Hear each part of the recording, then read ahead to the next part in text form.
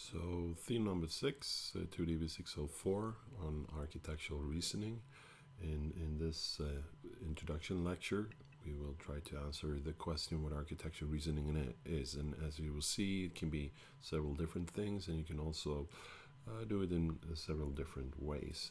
To start, I will try to put reasoning into a context, and the context here is, of course, architecture design.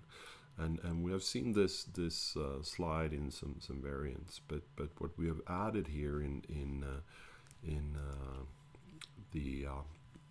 this is that we have actually introduced the concern here and the ASRs as a package where you have a concern that is specified by a number of architecture significant requirements. Then on this end, we have the goal of the design activity, which is a strategy for the ASRs. The responsible person in the middle here is, of course, the architect. And the architect, he or she will pick up an ASR, start to look for options.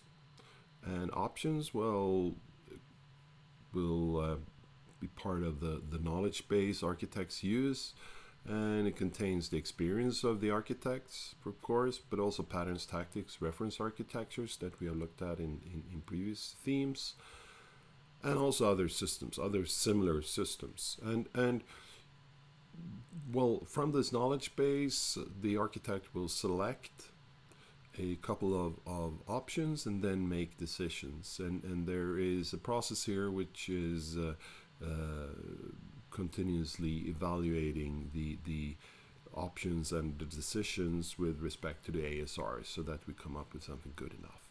And what you can see here is that you have reasoning in various activities here, but mainly in the options decisions part here. So for instance, looking for options, comparing options, ranking options, well, that requires some kind of reasoning. Should we go for this or that, etc. Also, when it comes to the decision making, we need some kind of reasoning because, well, is this decision well the best, or are there alternative decisions that we can make? Are there options for the tactics, for instance, that we can use to tune the system response with respect to a certain quality, etc. So reasoning is a huge part in here. And then, of course, it's also like the evaluation of the strategy, if the strategy is a good enough strategy. Sometimes it could be a good enough strategy from a requirements point of view, but there could also be other situations, as you will see, where even though a strategy is good enough, there could be other concerns that has a saying when it comes to the final verdict for a strategy. So this was architecture reasoning in context, and if you look at the role of reasoning, well, what you see here is more or less that you have three very different roles. One is to identify and rank the options. The second one is to put the options into a strategy that meets the ASRs, and then you also have the trade-offs where you have to balance ASRs or concerns to come up with something that is good enough. If you look at reasoning scenarios, we have the evaluation of strategy fitness with respect to the ASRs. We have situations where we need to reason about design options and also, well, evaluate these, rank these options. And then, of course, also we need to reason about trade-offs. We need to identify them, and we also need to balance them. So in principle, you have these three. There are well, variants of these, but these are the main ones. So what's important here is that, well, reasoning is the intellectual activity of a design process. It's where you design your architecture. And the architecture, well, it comes from the ASRs you have here, and well, part of developing a candidate, well, you need to identify and compare the options. You have to manage trade-offs, and then when you think that you have a complete candidate strategy, well, you can go over to this stage where you evaluate the strategy to make sure that it meets the goals of the ASR. And then you repeat this until you have managed all the ASRs for a concern, and you come up with a good enough strategy. And that means that you can well, finally leave this desert road, because sometimes it feels like that when you design your architecture. One thing that is important in the design process is that you have to think in two dimensions. Well, you have your concerns that the stakeholders come up with. You need to repeat your design effort for all stakeholders, for all their concerns and all the ASRs you identify for the concerns. So you need to iterate. But there's also an incremental dimension, which means that you pick and choose design or architecture tactics, patterns, reference architectures, etc., to form your strategies. And designing your strategies for the ASRs, so the concerns, to meet the stakeholders' concerns, well, you can do that in many different ways. For instance, in the book, they propose one approach where you design a strategy for a single quality attribute, and then you try to integrate and consolidate with other strategies for other quality attributes. An alternative is, of course, that you cut the increments differently, so you have several quality attributes that grow incrementally over several iterations. I believe that that approach is a little bit more complex to manage, but I think that in most cases you will end up with something that is slightly better than the alternative. So in the book, they advocate this attribute-driven design, and what they do there is that they really focus on quality attributes and how they drive the architecture design. So here, ADD defines a software architecture based on a decomposition that is driven by the quality attributes the system should meet. So the starting point is the quality attributes. And it means that the input is a set of requirements. Okay, sure. And that's not unique for ADD, but they have functional requirements, they have constraints and quality requirements. We have been through these in one of the previous themes. ADD is recursive, which means that in each iteration, the architects choose from tactics and patterns to form a strategy for a set of quality attribute scenarios. And recursively decompose, recursively add, bring in more qualities. Well, at the end of the day, the output of the ADD is several views that gives a comprehensive perspective on how quality is achieved in the system you have designed.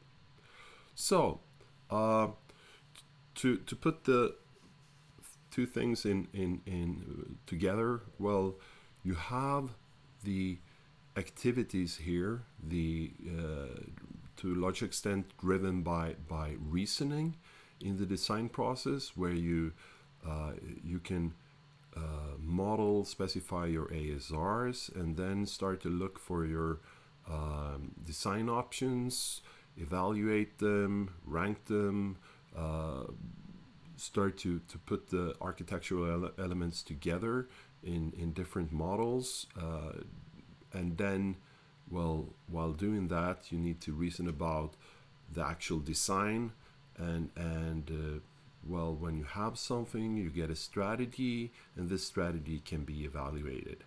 And eventually, when you have a good enough strategy, you can put the models you have together into a view. So as you see, the processes we have discussed, the activities and artifacts, they are to a large extent overlapping with the ADD process. So what's important now is that, okay, we focus to a large extent on reasoning, but reasoning is not just about identifying. It's actually leaning more towards evaluation. And evaluation, the fitness of a strategy with respect to the ASRs is of course very important, but also when you find design options, you need to come up with some evidence for your claims about which one of the options you should use, etc. And the same is also true for trade-offs, because a trade-off means that you trade quality for one quality for some other quality, and you need to make those decisions into as informed decisions. So you need some understanding about what the consequences will be if you go for one decision or another, and it means that evaluation is also an important part here. So architecture evaluation, there are many different ways to do this, and in this slide I try to illustrate that you have 3 levels of formality, and you have argumentation techniques, which is a technique that you can use together with stakeholders. For instance, they are not trained in specific qualities like security or performance, so for them often you have to well, put yourself in their position, and you can use quality attribute scenarios and walkthroughs. Well, for instance, the ATAM evaluation model is one example where scenarios and walkthroughs are used. If we climb the formality scale, you will come to validation. And validation, well, you can develop a demonstrator. You can perform an architectural spike, develop a demonstrator, and use that demonstrator to communicate with your stakeholders. Or you can use other types of executable models for validating the architecture's response with respect to some stimuli. The highest degree of evaluation is, of course, verification, where you verify the system for certain properties. So you can use mathematical proofs, or you can use other types of analytical models where you can, via calculations, end up with results that support your claims with respect to some quality. For instance, you can create a performance model for a system. When it comes to trade-offs, the fact that we have trade-offs that where we have one or more qualities that compete for some often resources in the system, you have to sacrifice something to get something else. There is a challenge here, and that is to especially if you use this incremental iterative approach where you design a strategy for a single attribute, and then you move on and you bring up the next attribute and design for that. Then in the consolidation phase you will run into these challenges where you have competition, and then you need to identify and balance these two or more attributes in a way that you end up with something that is good enough. So to wrap things up, what we can say is that we have architectural reasoning throughout the design process. We use it when we pick and choose among the design options when developing a candidate. We also use it to identify and balance out the trade-offs. And last but not least, when we have a strategy candidate, we do the evaluation of that. And as you saw, we can do evaluation in different ways. We can do it by argumentation, we can do it through validation or verification. Different types, also different strength in the support for the claims we made. Okay, so now it's time to move on to the second lecture, which is an example where we continue with the JEDS rental and look at reasoning for that case.